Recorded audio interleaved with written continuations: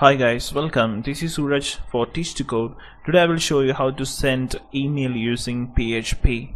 So it's quite a bit easy. First of all, you need a good code editor. Then you need an online hosting for sending mail. Otherwise you can use smpt, Google smpt. I will show you how to do that. First I will show you in the right way.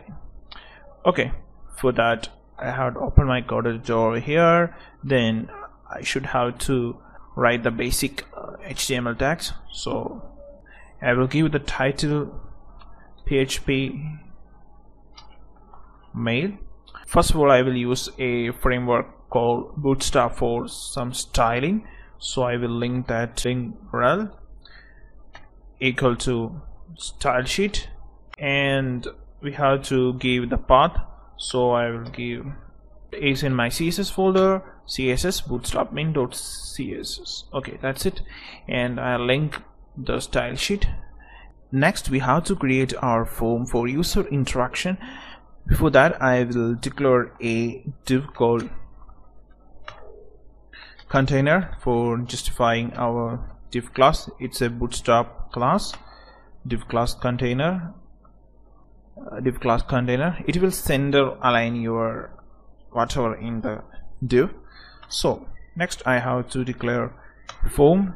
So form action equal to nil. If you want to create an external file like mail.php, and you can give the mail PHP code over there, and then you can use mail.php over here, and when you submit it will process mail.php. but I'm not going to connect to that external file. I will use the in-document method, so PHP will post itself from the inline document. Okay, form action equal to itself. Then the method will be, we are using post method because we are posting, so method equal to post. Then we have to create our text boxes. First I will create text box for entering your name. So I will give name input type equal to text, and I will use a class, a bootstrap class called form control, and we have to give a name for the identification purpose. So I will give name as name. You can give any name over here. That's it. Then you have to give any field. You can give any field over here. I will use subject, and I will copy this one. Okay, name subject, and it will be input type is equal to text, and here I will change that to subject. Next we will need a text area for messaging. So I will use text area method. So I will use text area name equal to message, and then you can give the calls, how many columns that you want. Calls, I will give calls 40, and you can give the rows over here. I will give the rows as 6. If you like, you can give the placeholder method. And then there is an input validation, that is, if it is required then you can give us required. Okay, and these all fields are required, so I will give required. Okay, our form is pretty much over, and then we have to create an submit button. So I will give input type equal to submit, and the name will also be submit. Okay, then the class will be btn. I will give success. Okay, our form designing is over. If I look into my design, it will give like this. We have created our form over here. You can give this your message below the text box. So I will show you how to do that. So after text you can give a line break over here, or you can give the line break over here, your message, and you can see an well arranged form over here, a beautiful well arranged submitting form. Then we will create our PHP for sending mail. I will declare my PHP tag over here for defining PHP code. In between them I will write my PHP. Initially we will use an isSet method for checking whether the value is set or not, so I will use isSet. Then we are using post, so I will use $_post. Then we have to give the name of the component that we are using for submitting, because we are looking for whether the submit button is pressed or not, or set or not. So we will use our submit button's name as here. It will check whether the submit button is set or not. That means if you click the value or the value is posted, then we have to give whatever function that will happen after submitting. So here is the main part. I will declare a variable called from $_post.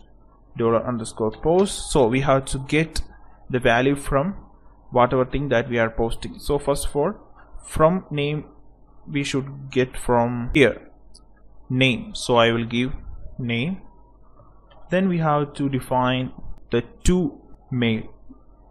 We have to send the mail to someone, so the to mail will be ours. So I will give to mail to, so that will be teachcodes@gmail.com. This will be my to address, so whenever the client submitting the mail, it will directly come to my mail. Okay, teachcodes@gmail.com. that's it. And then you have to get the subject, so I will use $subject post subject. Then we have to get the value from our message, so I will declare another variable called message, and then I will use the post method over here, $_post, and that name will be message here, message. Then we will use PHP mail function for sending mail, so I will declare another variable called return value. So you can use any variable, and I will type mail function. Then it will accept some parameters, so I will give 2 first. Then I will give the subject. If you have any doubt, you can refer the mail function in the PHP manual. Okay, that's it. And then we have to write a condition whether the mail is sent or not, so I will use if value is success or it is done perfectly. Then we have to show on to the user, so I will use echo. I will use a JavaScript method for an alert message. Then we can give the else method. If the message is not sent, message not sent. Okay, our mail sending code is over. Now it will work, I think, but it will not work in the local host. For that you have to configure your smpt settings, so I will show you how to do that. But before that, I will up these files in my online host, and if you are in online host, then it will automatically configure your smpt. So I will now trying to send Suraj subject test your message hi. If I click submit, then I will get an error message not sent. Here you can see some warning message over here. You can configure the send mail in your local host also, but I am not going to show you that. And then otherwise you can use Google SMPT server for sending mail from the local host. Now I will up these files in my online host. Here is my domain teach2code.com, and I will copy the mail from here and I will paste over here. Then we will go to my domain mail, and it will show PHP mail over here, and it is opening. Name, my name is Suraj. Next, name, and the subject will be test. And if I submit this, you can see message sent. Okay, and if I take my inbox over here, then I can see Suraj and SMS mail, hi. Okay, that means we have successfully sent our message through PHP. Now this is a method of correct way of sending mail. If you want to use Google SMPT server, then you can use that thing. So for that we have to use another PHP package called PHP mailer. For that you can download that PHP mailer from here, phpmailer.box, from this URL, and you can download the correct PHP version from here. So after downloading that, you can, I will show you. First, in your PHP file you have to define these things. Define your user, your gmail.com, your Gmail ID. Then you have to define the password, Gmail password. Okay, before that, package file, that is PHP mailers class.phpmailer.php. so you have to require this file.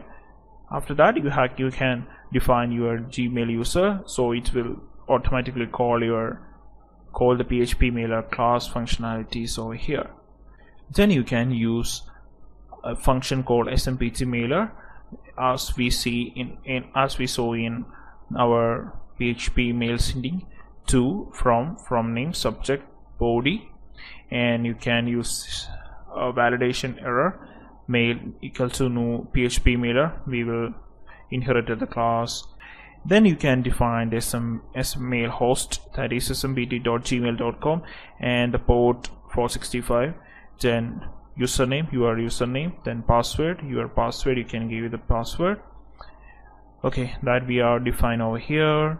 Then $mail set from, can give all these stuffs, and it will send your mail from your localhost through Gmail SMPT server. Okay, you can give your SMPT server also, SMPT details over here, and it will send the mail through your SMPT server in your localhost itself. So this method can be applied according to your wish. So this is the method to send mail through PHP. Thank you for watching.